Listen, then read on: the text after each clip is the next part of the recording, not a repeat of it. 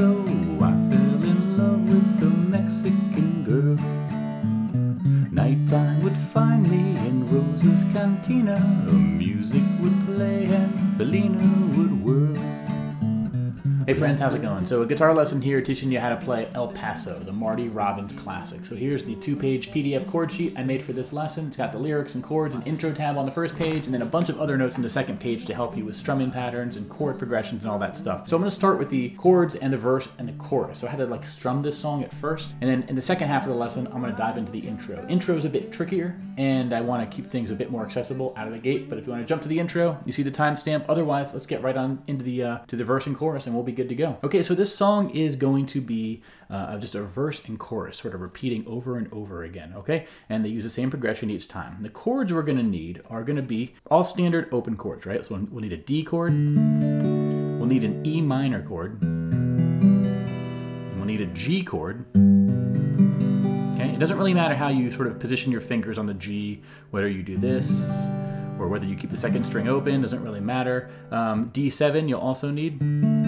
Okay, so get used to going from that D to the D7, and then we'll need an A7 chord. Okay, and you can substitute a regular A major chord if you want, but A7 is easier, and I'm going to teach you that in this lesson. So those are the chord shapes we're going to need. Now let's look at the chord progressions we're going to use, right? Because the progressions are what's played during in each verse and each chorus. So the verse is going to look like this, right? And I'll teach strumming in a little bit, but basically we want to understand that there's 6 counts for each measure here. So you see the pipes I have in my transcription here. These represent the beginning and end of a measure. So we'll go for D for one measure. So 1, 2, 3, 4, 5, 6, E minor, 2, 3, 4, 5, 6, A7, 2, 3, 4, 5, 6, A7, 2, 3, D, 2, 3, 4, 5, 6, D, 2, 3, 4, 5, 6. Let's talk about what happened there.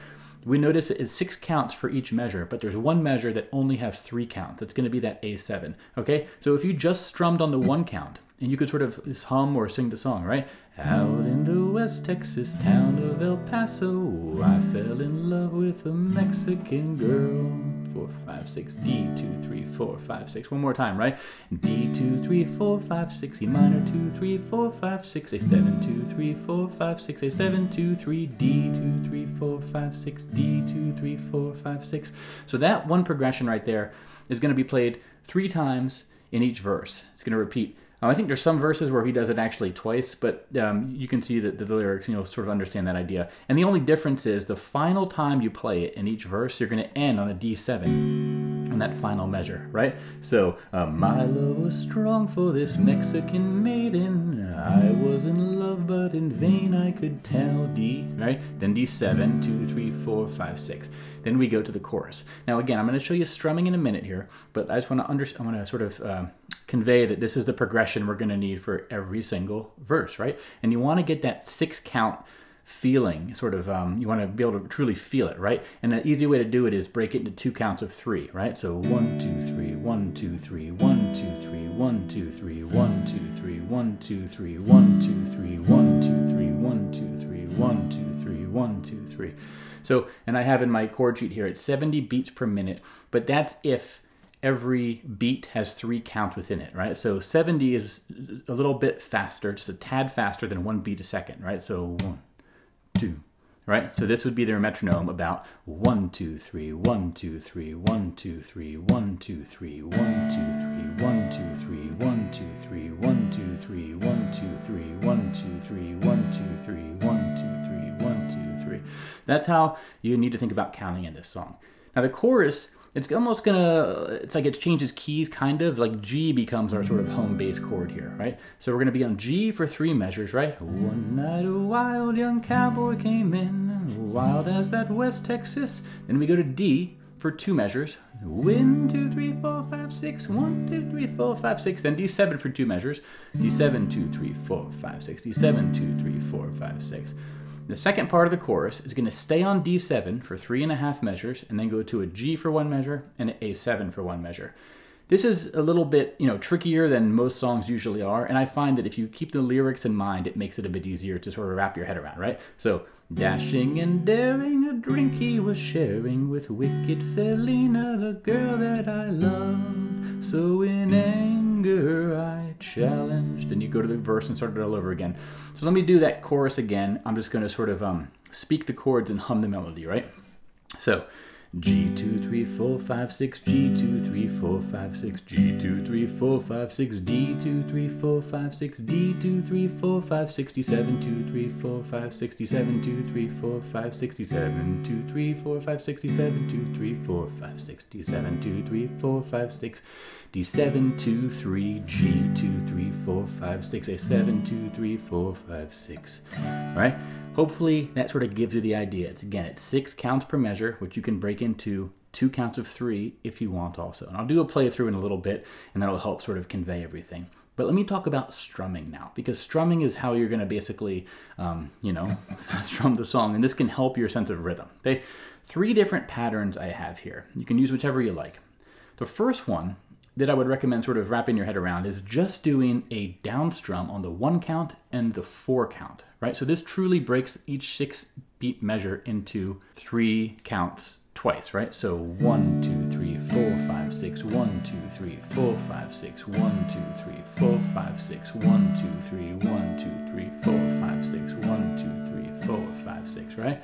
Out in the West Texas town of El Paso, I fell in love with a Mexican girl.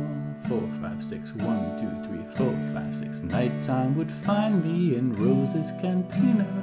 Music would play and Felina would whirl, right? So that's the simplest strumming pattern.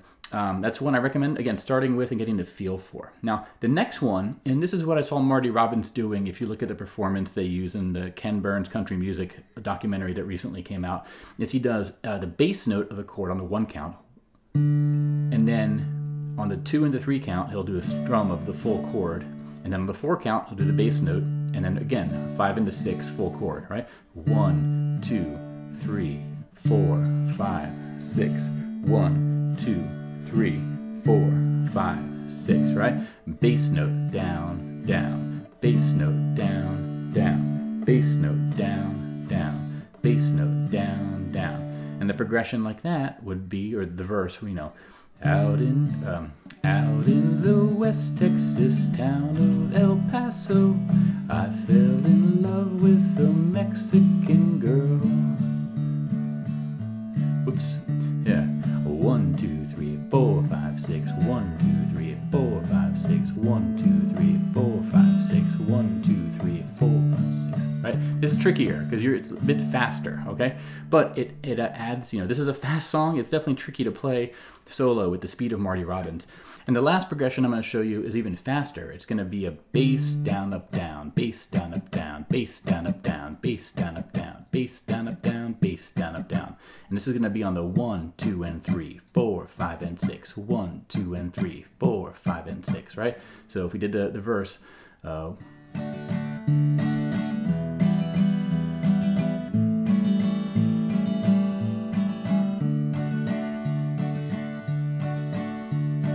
out in the West Texas town of El Paso, I fell in love with a Mexican girl. Okay, this one is more of an attempt to do like a full strum, like almost like a folky or a country strum.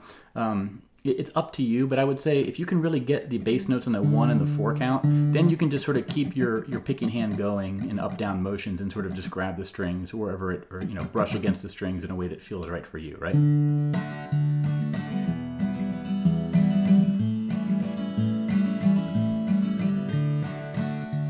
And that could just be a bass down, down, bass down, down, bass down, down, bass down, down, or you could do bass down up down a bass down up down a bass down up down a bass down up down a bass down up down a bass down up down a bass down up down a bass down up down bass. It's up to you, right? Find the sort of the starting, or find the spot you can firmly put your feet on and stand there. Use my strumming patterns here as suggestions for you to start with. Okay, so let me just do a playthrough of the first verse and the first chorus, and I'm going to do it as I naturally would do it as a solo guitarist. I'm not you know, this is not a song I have down cold. I can't play it and sound as good as Marty Robbins. I can't sing like him, so take all that for granted. I'm going to play it for you for context, and hopefully that's helpful for you, right? So, hey, real quick note, see the chord that has a parenthesis? That means you only play that chord for 3 counts. In other words, 1/2 a measure. Every other chord you see typed out, you play for 1 full measure. In other words, 6 counts. This is going to happen in the verse, and it's also going to happen in the chorus. I wanted to call this out as you follow along with my PDF chord sheet. And with that said, let's get to this cover. Out in the West Texas town of El Paso, I fell in love with a Mexican girl. Nighttime would find me in Rose's cantina. Music would play and Felina would whirl. Backer than night were the eyes of Felina, wicked and evil while casting her spell. My love was deep for this Mexican maiden. I was in love, but in vain I could tell. One night a wild young cowboy came in, wild as that West Texas wind. Ooh, can't sing that high, right? And dashing and daring, a drink he was sharing with wicked Felina, the girl that I love. So in anger I challenged his right for the love of this maiden. Down went his hand for the gun that he wore. There you go. You get the idea. I think that the key to this is really memorizing the chord progression, right? And sort of printing that out, get my chord sheet, and get into just understand that's how many measures and how many strums you're going to be doing of each chord, okay? Because when you're following along with the lyrics also, it gets a bit trickier. The last thing I'll show you here is a fun way to do alternating bass notes when you're doing the verse. And this is basically, you can do a bass down, down, bass down, down, bass down, down, bass down, down, bass down, down, bass down, down, bass down, down, bass down, down. Walk up and repeat. So what's going on here is it's following the bass down, down, bass down, down approach. But the difference is on the second bass note, I'm going to alternate the bass string. And usually I'm going to be going down, although sometimes with the A7, you go up to the 4th string, right? This is just how I like to do it. This is a fun way to...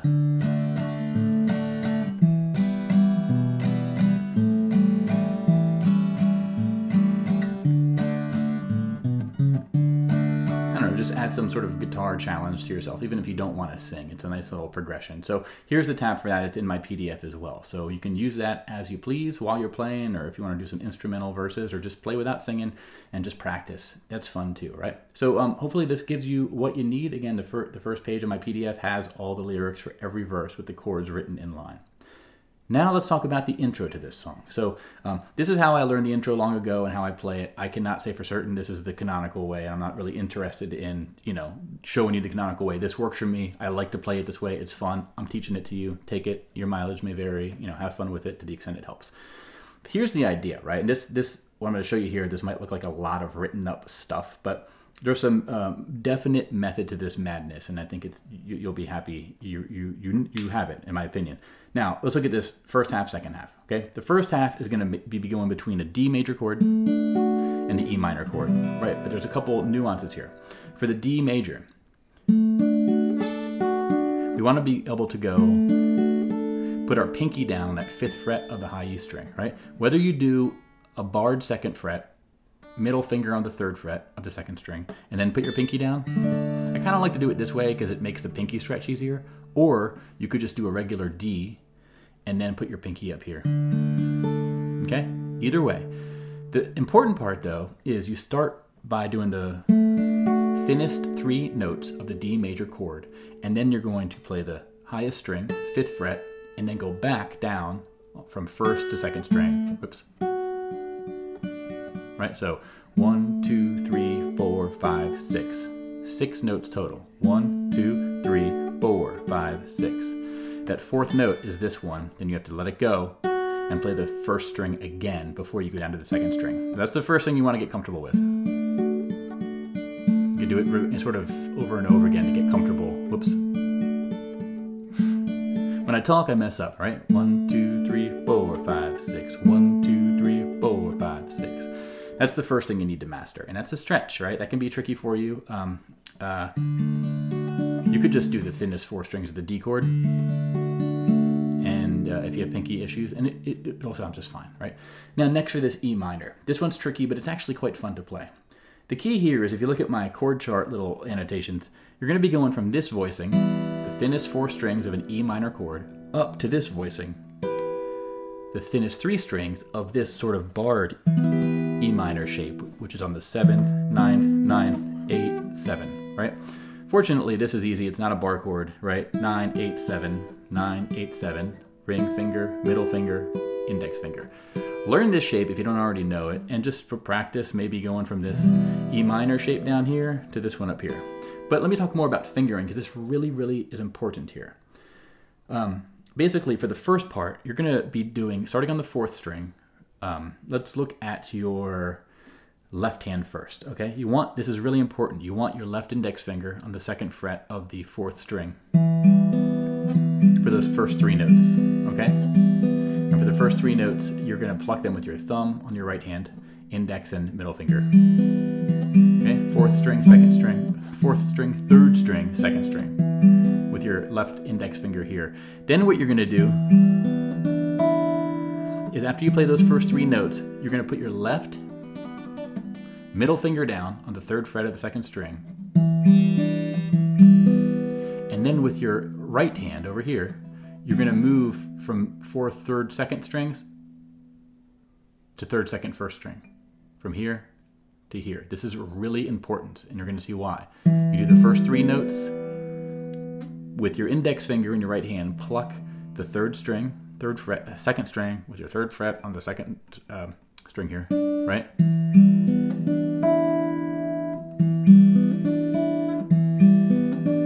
It's all in my notes here. Basically, with your right hand, thumb, index, middle, index, middle. Thumb, index, middle, index, middle. Thumb, index, middle, index, middle. Super important. And over with your left hand, you want to do index on the bass note, the 4th string, and then middle finger on the 2nd string. The reason why is you're going to slide up to this position, and you want to have your middle finger go from on the 2nd string. It has to stay on the 2nd string. So your middle finger is going from 3rd fret of the 2nd string to 8th fret of the 2nd string. And your right hand is going to stay on these thinnest 3 strings and basically go 2nd string, 1st string, 2nd string, 3rd string, right? 8th fret, 7th fret, 8th fret, 9th fret. So that transition here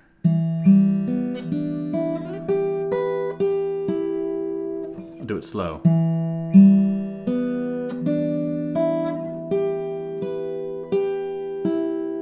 Okay, my fingering is all written out here, and if you have to rewind this, do it. But the cool part is you can kind of get that slide sound.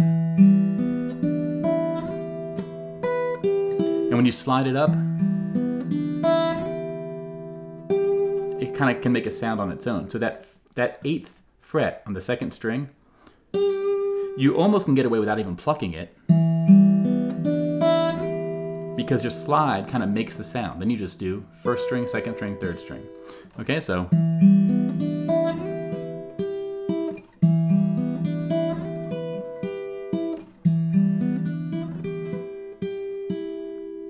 that's going to be that that 2nd measure. It's tricky, right? Watch this again, get the PDF. Here's the first 2 measures though.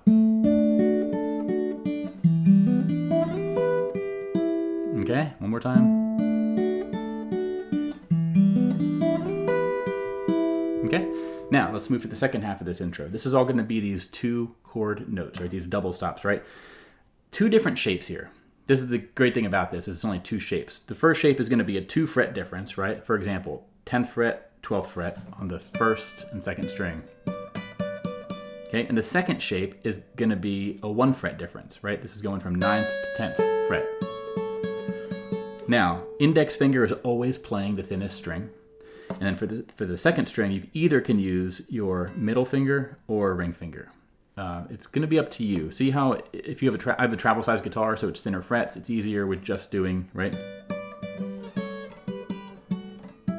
It's See, I can just do these 2 fingers, although a lot of the time I will use my index and ring fingers on the 5-7 chord and the 3-5 chord. Because these are the bigger frets, right? It's a further stretch. Then you go back to this 2nd and 3rd fret.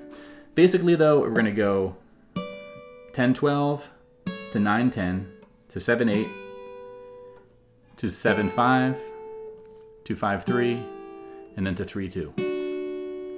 And you're gonna have to listen along to the song to get a feel for the rhythm. I kind of do this really casually, right? Okay. Da, da, da, da, da, da, da, da, da. And then in the final measure, we're gonna go from 7-5 to 5-3 to 3-2, right? And I do this like this. Because this is what the accompanying guitar is playing, I believe, and it's like a tremolo or whatever that strumming is called that's super fast that I can't do. So here's how I do the intro from beginning to end, right?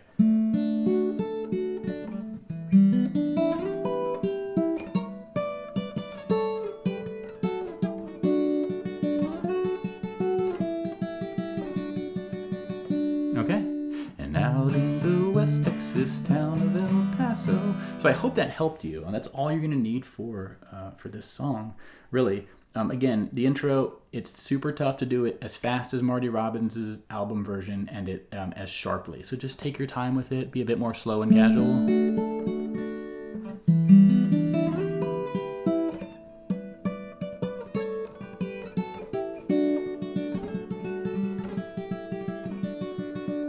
Right? And out in the West Texas town of El Paso, I fell in love with a Mexican girl. So that's all you're gonna need for El Paso by Marty Robbins. Again, get this PDF over at my website, playsongnotes.com. It is a labor of love, it's handcrafted with care, and it gives you everything you need to know. So it's gonna be a great aid for you, and I have lots of other PDFs, as you can see on my wall here, that I do for all my lessons. So check those out at my website, playsongnotes.com. And with that, my friends, I'm gonna leave you. Hope you enjoyed this song. Thanks to all of you who requested it, and thanks to all of you who are supporting me on Patreon. It means the world to me, and I can't wait to make more lessons for you all the time. So take care, I'm heading out, and I'll see you around. Bye-bye.